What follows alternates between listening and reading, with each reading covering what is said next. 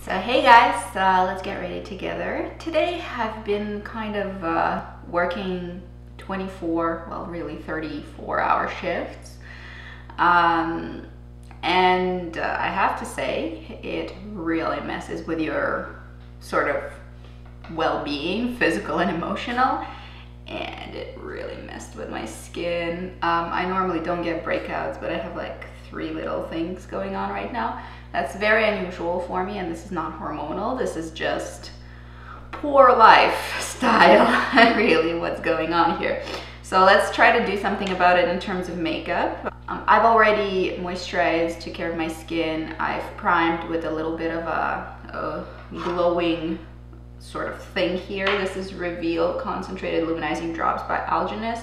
As you can see, it's super subtle. I mixed it in with my moisturizer just in hopes that it might give me a little bit of a perk up. I don't really see a huge difference on my skin, tell me if you do. Then I'm taking my trusty Meteorites Baby Glow in the color 2, Claire. So this is like a lightweight BB cream that I tend to use when I feel like my skin's dull. I don't feel like I'm looking my best, but I don't want a ton of coverage, because usually a ton of coverage on a very tired skin like mine is makes me look much worse rather than better. So if I know that I'm not looking like top-notch fantastic, I didn't get sleep in the last long while and I've been overworking, then really what I will go for is a much lighter makeup, because it tends to not emphasize the fatigue of my skin. So that's what I'm going with today. Just following massage lines, really spreading the product in a thin layer. Gave it a bit of a perk up in terms of skin appearance, but not really covering very much. For coverage, we need a bit of concealer. Today I'm gonna go with my Maybelline Fit Me concealer. I really don't think I love this thing. There's so much hype surrounding this particular product, but I'm not sure that I think it's worth all the hype. I mean, it's not bad, but I don't know. I'm not sure that I see what the fuss is about. Tap, tap, tap, tap, tap. I think it's just that I probably prefer a creamier texture, that's all. So I think I've sufficiently concealed. That's as good as it's going to get today. And my face is going to just sit for a minute while I do my brows. And for brows, I'm using my trusty Illamasqua Brow Cake in Thunder. I'm going to go in with a little ankle brush and not carve out, but really fill in my brows, that's it.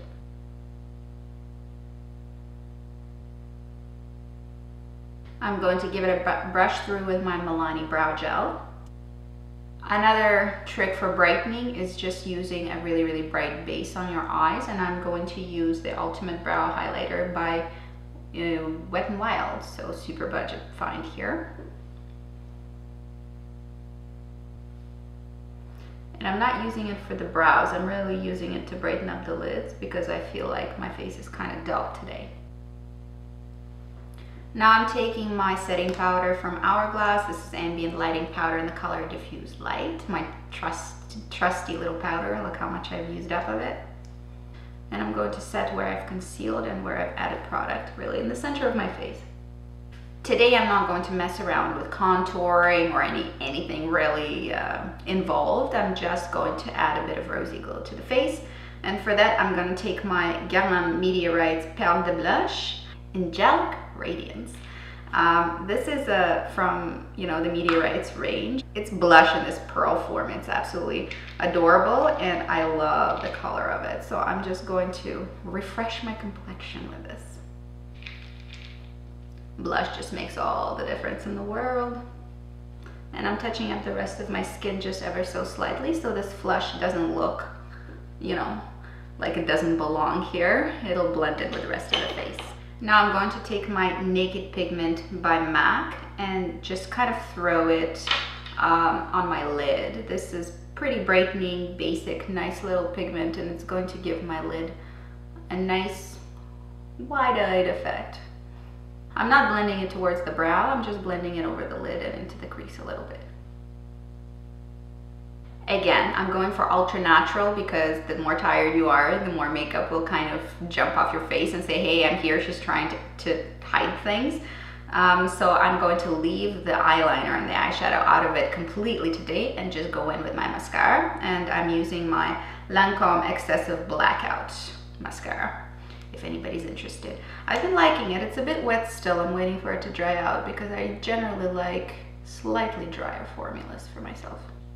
So this is one layer of mascara. I think it gives you a pretty good fluttery effect. I like that. So I'm gonna let it dry and then apply a second layer to give my lashes more of a lift even. And I'm going to leave the bottom lashes completely bare, which I don't usually do normally either, but for this look, it will work much better. So this is as far as I'm going to go with my mascara. I think it looks great.